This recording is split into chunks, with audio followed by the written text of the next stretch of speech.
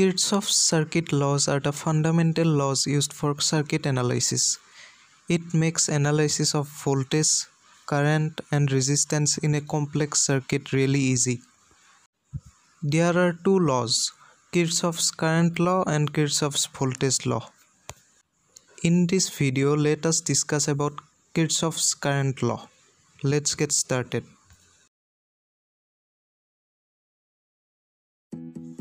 Kirchhoff's current law states that the total current entering a junction is equal to the total current leaving the junction. Here, current I1 and I2 is entering a junction, and current I3 and I4 is leaving the junction. Using Kirchhoff's current law, total current entering a junction, that is I1 plus I2, will be equal to the total current leaving the junction, that is I3 plus I4.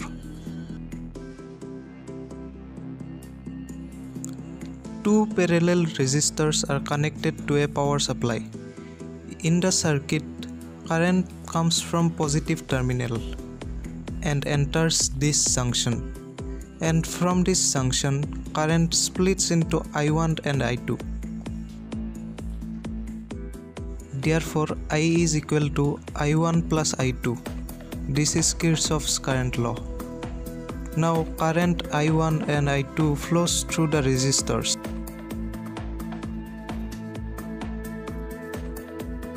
Here it enters the second junction. According to Kirchhoff's current law, I1 and I2 combines and gives I, and finally completes the circuit.